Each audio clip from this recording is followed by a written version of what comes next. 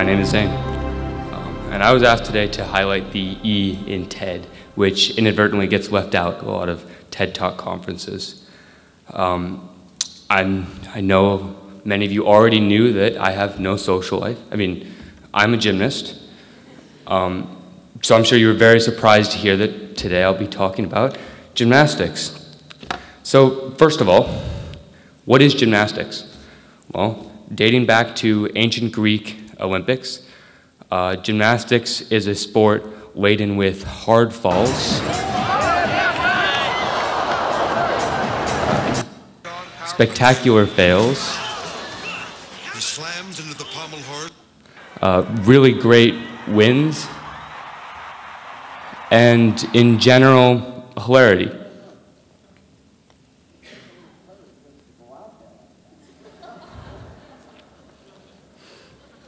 That's not me, by the way. Could be,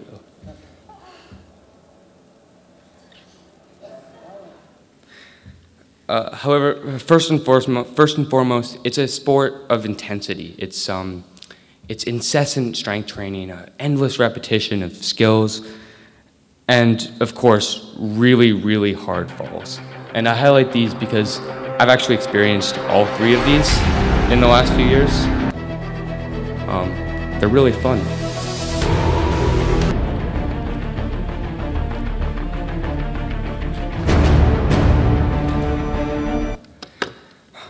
On that note, it's clearly a tough sport. Everyone knows gymnastics is a tough sport, but it can be difficult to imagine how tough it is. So just for a second, try to imagine how difficult a handstand is.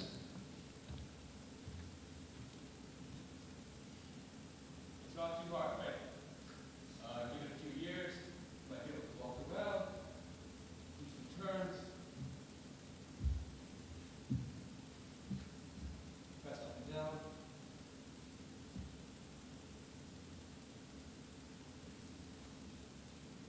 And then you can do handstand push-ups.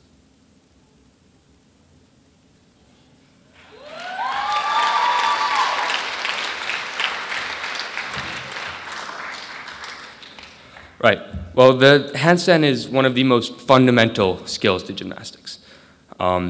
Every gymnast has to learn it, boy or girl, within the first few years and continue to perfect it as they move throughout gymnastics. In fact, I still don't have a perfect handstand, and I probably never will. So as you move through gymnastics, you add new skills to your reservoir, your repertoire. You add backflips, you can add twists to those backflips. I'll save those for the end. You add difficult strength holds, basically anything you can imagine and anything that you've seen. These skills don't come easy, though. I risk serious injury every time I enter the gym.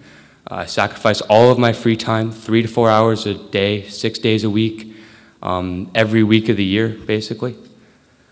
And I've endured no small amount of pain to get to the results that I have today. And I'm not even close to done. And so far, I've been lucky. Other than the unavoidable rips that you get on your wrists and hands, and the gymnast wrist that 70% of gymnasts get, which prevents me from moving my right hand past this, which is about 25 degrees. Normally it's about 70, 75. Other than these pretty minor injuries, I've had no serious debilitating injuries in the last 15 years of my training.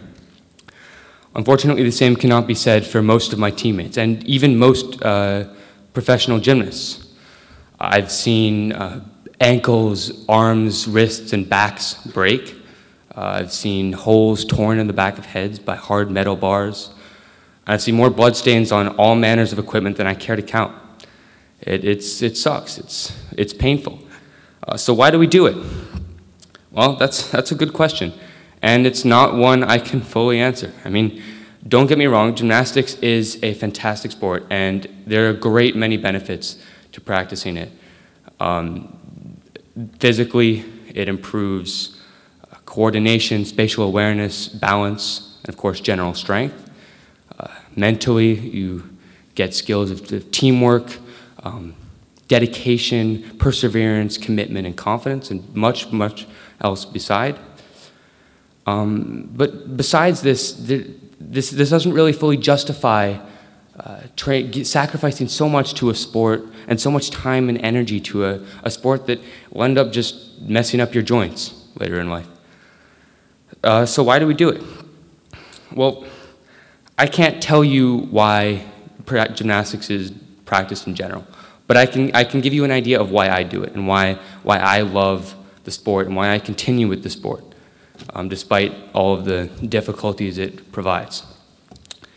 The first main reason I do gymnastics is it's the community.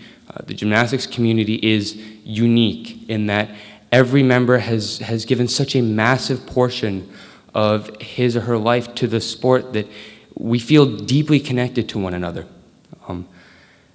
The gymnastics community has helped me through four overseas moves, two pretty significant language barriers, and it made me fluent in the language of my last location, Dutch.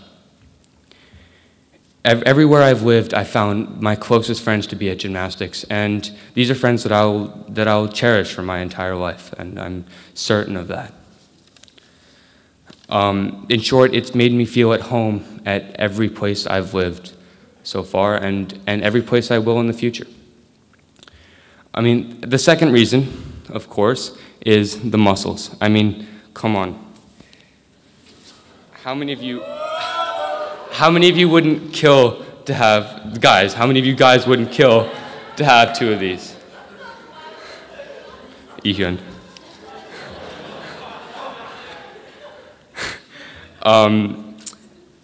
In all seriousness, it's not the muscles, it has to be the adrenaline junkie every gymnast has at his heart. It's the rush of, the absolute high of feeling, of trying a new skill, whether it works or not.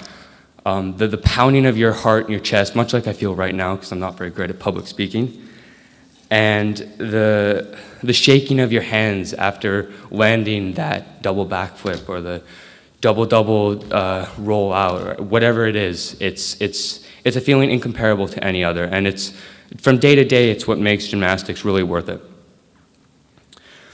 The final reason I do gymnastics is the direction it gives me as I try to make sense of my rapidly changing life as an IB student and as a teenager. All of the daily stress, all of the daily frustrations, the bad grades, the social anxiety, the piles of homework, they all disappear once I enter the gym. And I leave too physically exhausted to be really stressed. It's a way to channel my frustration and channel the challenges of high school and just general life into a sport that I really love. And while it has definitely affected my grades and my sleep negatively, I've reaped enough benefit from the sport, from the constant nature of the sport in my life to say that it's really, really worth it. Now, hopefully I haven't bored you too much with my harangue. To make up for my lack of public speaking skills, I'd like to give you a short demonstration as soon as the stuff comes up.